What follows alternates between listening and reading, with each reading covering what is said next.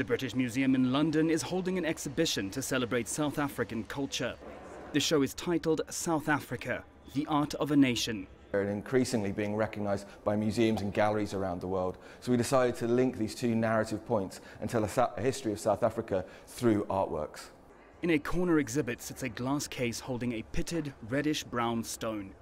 This has become the treasure with the most attraction. The Makapansgat pebble is on display for the first time in its 3 million year history. So the Makapansgat pebble is the earliest object in the exhibition. It's 3 million years old. It was found near the remains of Australopithecus africanus, a very early ancestor of humans. And it's important, we believe, because it's not from the Makapansgat cave where it was found. It could be from a location up to 40 kilometers away. And the question is how did it get to that cave? And we believe it was carried by those Australopithecus africanus. Why was it carried there? We believe it was carried there because of the face-like features on the stone. Those features are natural, they've not been made by human hands.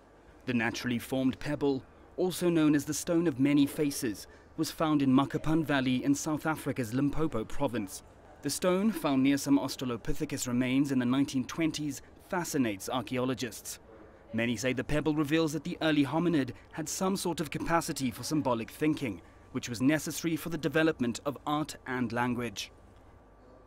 So the very earliest exhibit in the exhibition is the 3 million year old Makapansgat pebble. We then have a rock art panel that's between 1,000 to 3,000 years old. We also have contemporary artworks from 2013. Other notable exhibits in the British Museum show include anti-apartheid memorabilia, a photography section of former President Nelson Mandela, and numerous other artifacts, many of which are thought to be thousands of years old. The exhibition runs until February 26, 2017.